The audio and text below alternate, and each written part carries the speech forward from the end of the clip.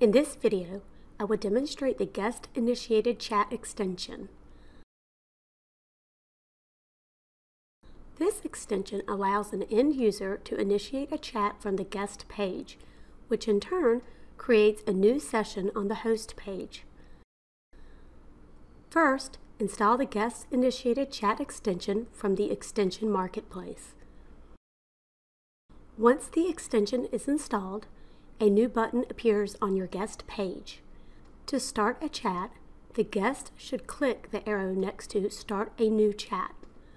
The guest enters their name and a message to the technician. Then the guest clicks the Start button to send the chat.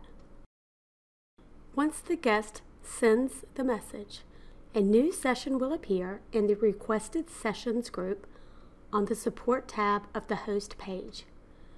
To respond to your guest, click on the session and select the Chat tab. On the guest page, a chat box will appear in the dialog that allows the guest and technician to continue the chat. When you are ready to connect to their machine, double-click on the session. Instruct your guest to click the Join Session link below the chat box.